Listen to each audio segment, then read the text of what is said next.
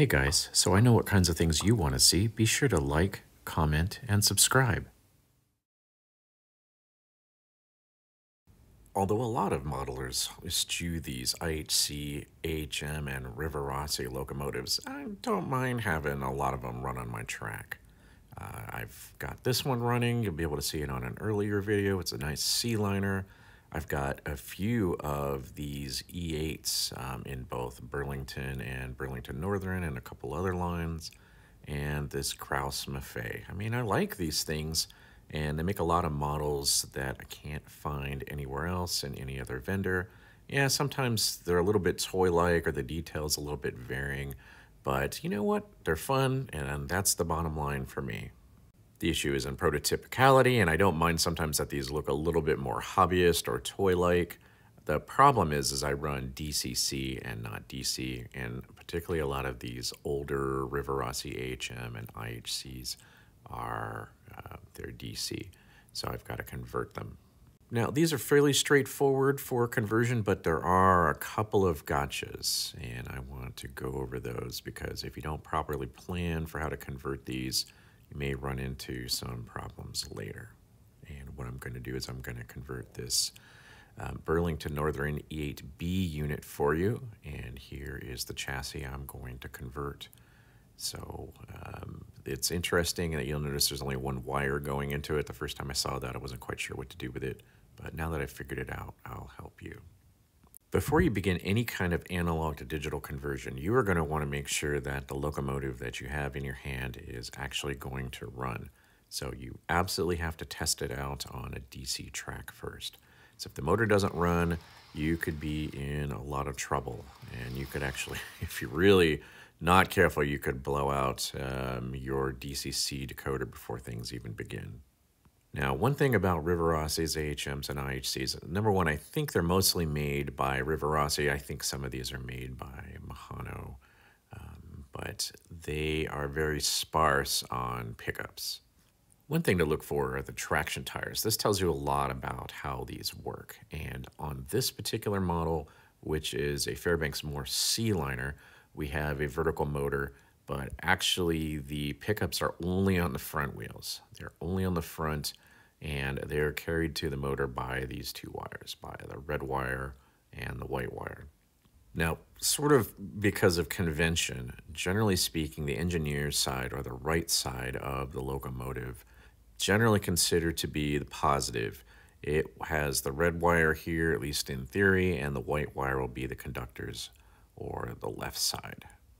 Now, we can use a voltmeter here to test to see if, in fact, the engineer's side goes to the red wire and the conductor's side goes to the white. I'll isolate the engineer's wire, at least what I think is the engineer wire, and put the voltmeter onto the right wheels, and let's see what we get.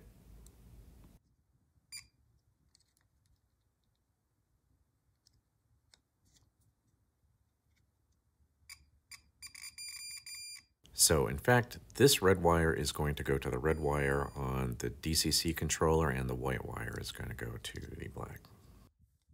For some of the smaller chassis, like the one I just told you, there's only one set of pickups, and those are on the front. But for this longer E8, what I'm looking at are two sets of pickups, one on the front trucks and one on the back. And when I look at the back, what I see are traction tires on the engineer's side. In other words, the right side of the chassis. And based off of this, I can pretty much be guaranteed that the wipers are going to pick up the conductor side, or the negative side, which is generally correlated with the black wire on a DCC controller. In fact, the wire leading to the motor from those wipers is indeed black.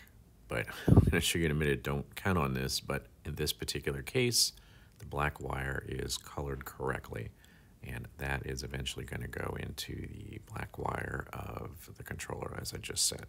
And I'll go ahead and prove this to you here.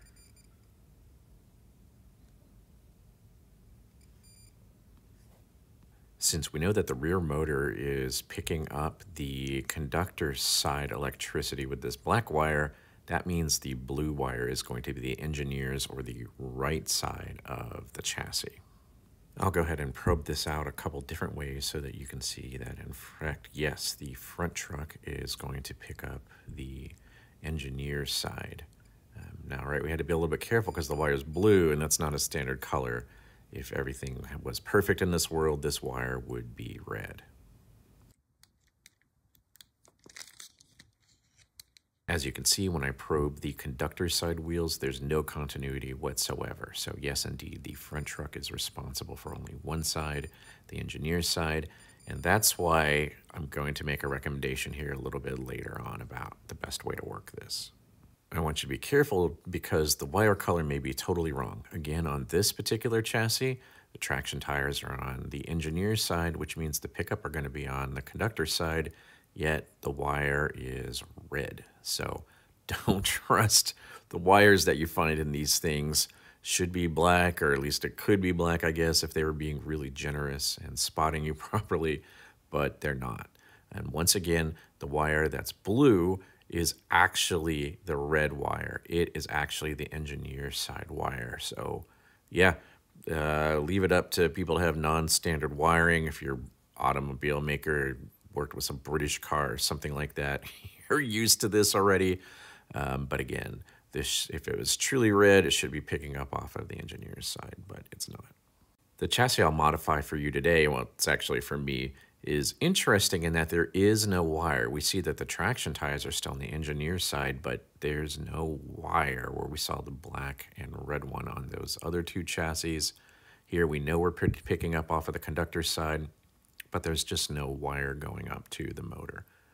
So what's going on there? What's actually taking place is that this little metal strip here is taking the place of the red or black wire that we saw in the last two chassis. And this is what's transmitting power to the negative side of the motor. The positive side is still blue, but the negative side is just a strip of metal. What I'm going to do is just basically saw this in half, and I'm going to use one side as the pad for the track connector and the other side as the pad for the motor connector. I'm going to use a Dremel tool and just grind through it. You can cut through it if you want. However you want to do, you just don't want to disturb it very much because you don't want to pull it out and you don't want to destroy it. So I think grinding through it is the best idea that I've come up with, and I've done several of these now.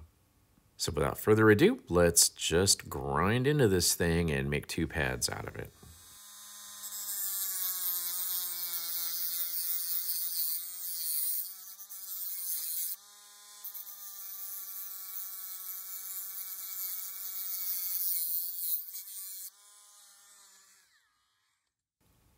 Looks good. That's just what I was trying to accomplish, is two separate pieces of metal that I can solder into. I think we've got a good starting point for our conversion.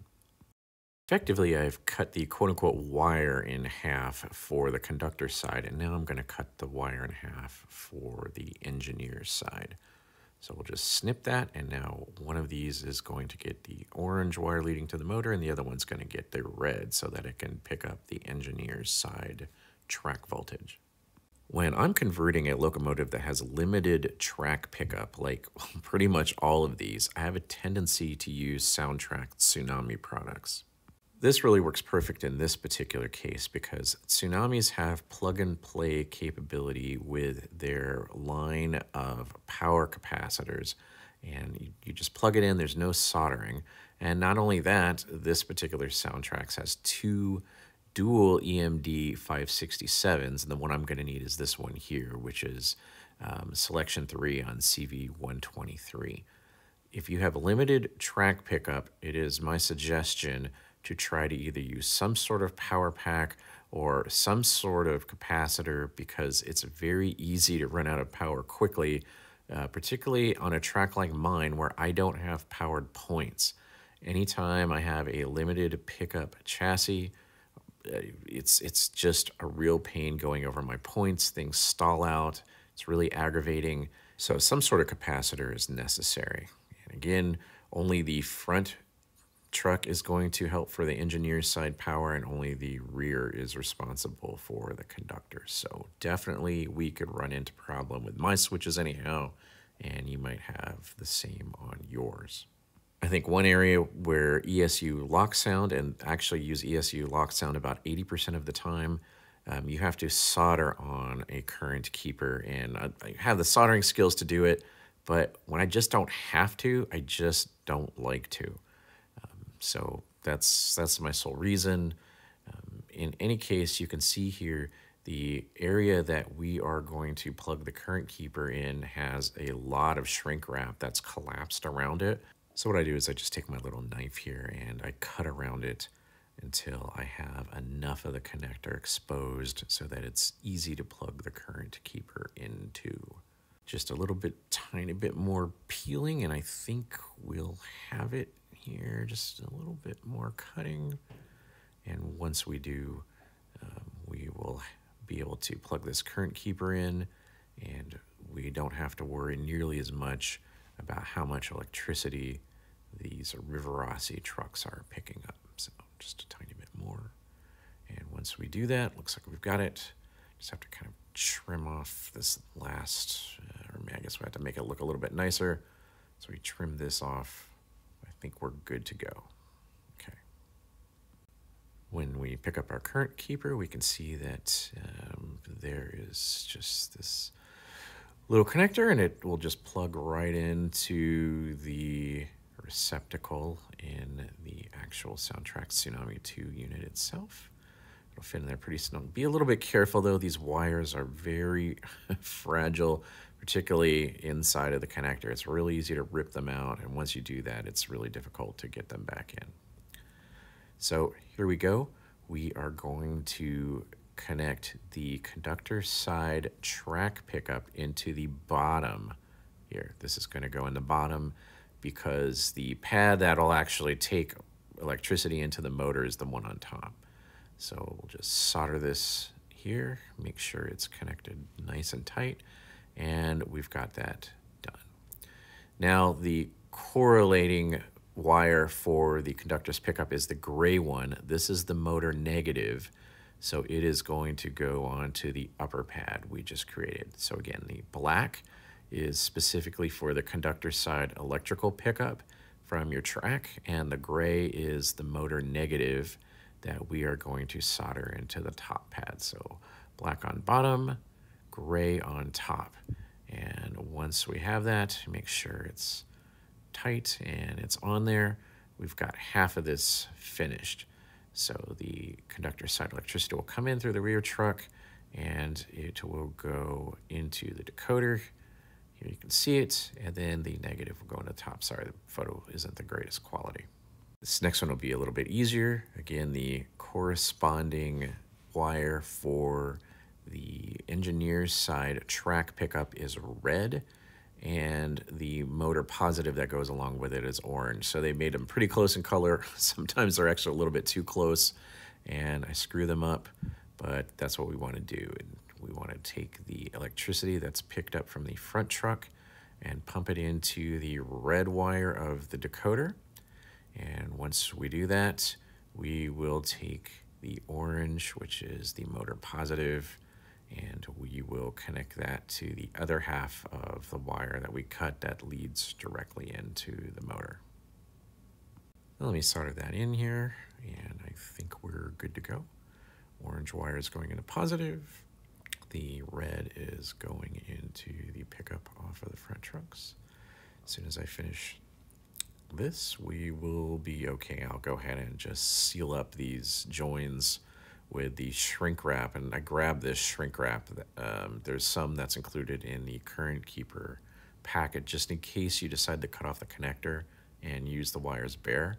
But since I didn't do that, I plugged it straight in, I can just use the remainder to protect this and protect the wire. I'm going to go ahead and connect a speaker I had lying around to the two purple wires.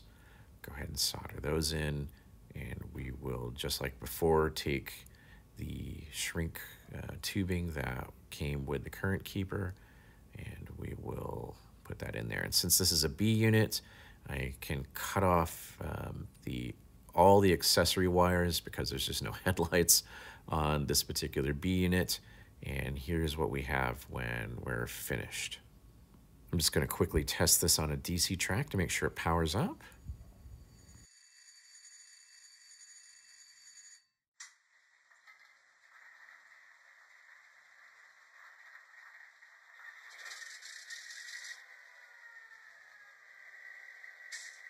Sure enough, it does. And if you notice, when I pick this up off the track so that there's no power going into it, it keeps running, which is exactly what we want, because that's exactly what can happen. Because again, we only have one truck committed to each side of the pickups.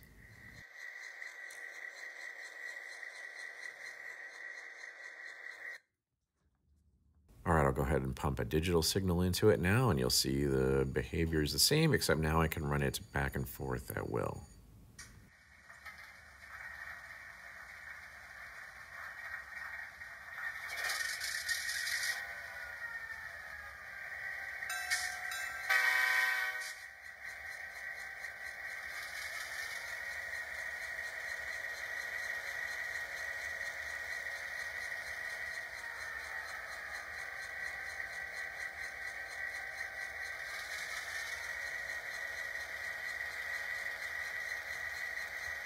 Perfect, that's exactly what I'm looking for. And once again, analog or digital doesn't make a difference. If I pick this thing up while it has power going to it, it'll continue to run.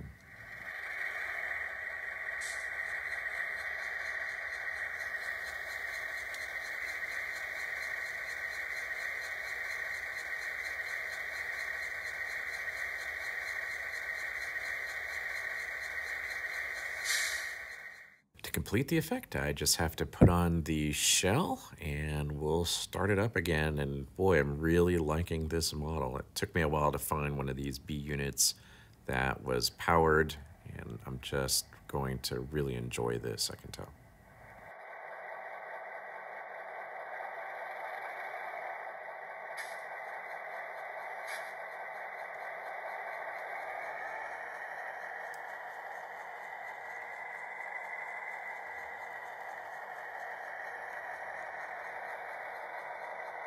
My full Burlington Northern consist isn't complete yet, but I'm going to put this on the track, and what I'm going to show you is this thing running over my points. And again, my points are unpowered, and they cause a lot of things problems if they don't have good continuity. But with the current keeper in there, you'll see that it just doesn't stop, keeps going. And I'll do it one more time with the point going the opposite direction, and you'll see that it works fine. After this, what I'll do is I'll put I guess there's no reason that a B unit couldn't truck things around till I get my A unit and my other B unit ready to go. And you'll see that when it passes over the points, it works fine too. So yeah, enjoy this for a second and I'll get back to you.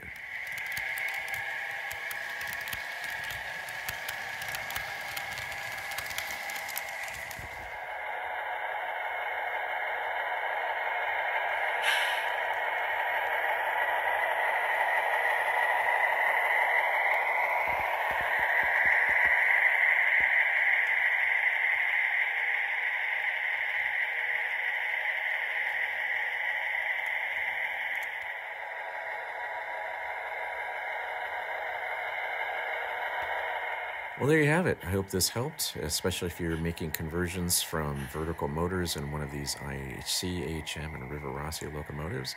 And hey, it really helps me out if you would subscribe and leave some comments and like. I'm looking forward to being with you next time. Hey, take care and happy model railroading.